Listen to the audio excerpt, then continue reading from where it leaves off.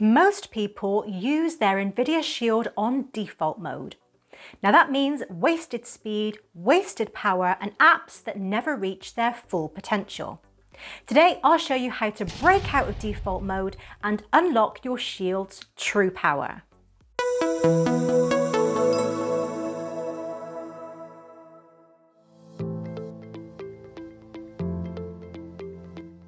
First up, speed. Now by default, your Shield animations are set to 1x speed, and that makes menus feel sluggish. Now almost like they're stuck in slow motion. But here's how to fix it. Grab your remote, go to Settings, Device Preferences, About.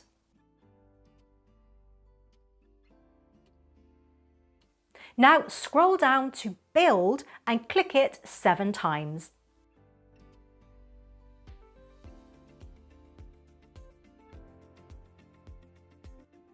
Congratulations, you've just unlocked developer options. Now back out, then go into developer options and scroll all the way down until you find window animation scale, transition animation scale, and animator duration scale.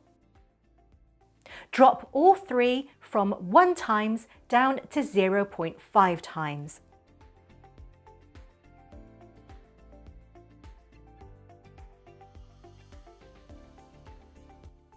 Now you won't lose any picture quality, but suddenly your menus will feel like they just downed a double espresso. And while you're in developer options, scroll down to Apps, Background Process Limit. Default mode lets a bunch of apps hog memory in the background. So set it to at most 2 processes if you want the fastest feel, or at most 3 processes if you like to multitask. It's like clearing out the freeloaders so the apps you actually care about get VIP treatment.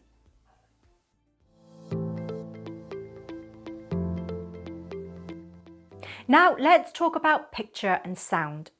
Go back to Device Preferences, then choose Display and Sound. Make sure your resolution is set to the maximum your TV supports. Default mode doesn't always push it to the limit. If your TV can handle 4K at 60 Hz, lock it in. Next, check out AI upscaling. Default mode usually leaves it on low or even off. Crank it up and suddenly your old HD content looks dangerously close to native 4K. And don't forget audio. By default, your Shield compresses the sound before sending it to your system. But if you enable audio pass-through under Advanced Sound Settings, formats like Dolby Atmos and DTS:X get sent uncompressed straight to your receiver or soundbar. That means instead of good enough audio, you get a cinema quality sound at home.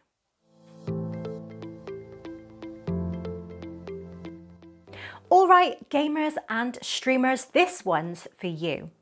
Go to Settings, Device Preferences, and choose System. Now switch your processor mode to max performance. By default, it runs in balanced mode, which saves energy but holds you back. Max performance gives you every drop of power. And while you're here, set fan mode to cool. It keeps your temperatures lower and helps prevent throttling during long gaming sessions. For streaming, your connection is everything. Ethernet will always be Wi-Fi, but even then your Shield defaults to a slower DNS. Think of DNS as the internet's phone book. By switching to a faster one, you cut down lookup times and reduce buffering. Go to Settings, Network, select your current connection, then change your IP settings to static.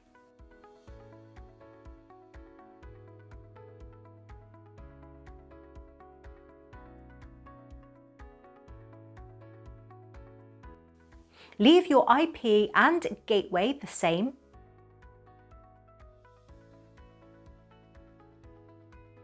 Set your prefix length to 24.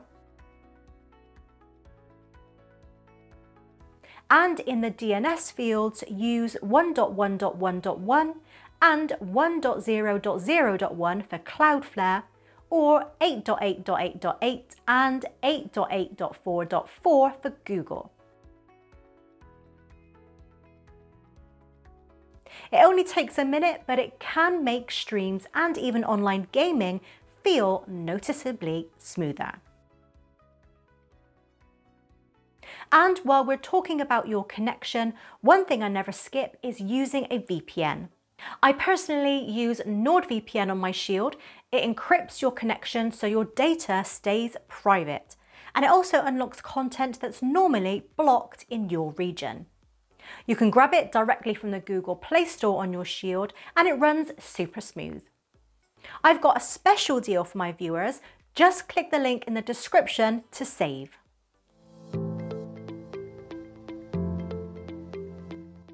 Now, here's a maintenance tip that people often get wrong. Apps on the Shield store cache, temporary files meant to help them load faster. And yes, cache can be useful. But over time, these files grow too large, slow things down, or even cause glitches after an update. So if an app starts acting up, or if your storage is getting low, clear the cache. Go to Settings, Apps, see all apps, choose the app you're having an issue with, and select Clear Cache.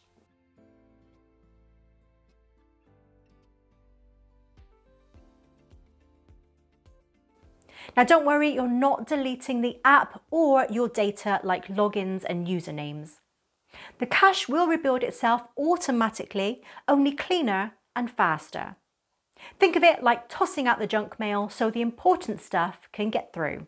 And if you ever get stuck applying these tweaks or just want direct support, I've opened up channel memberships.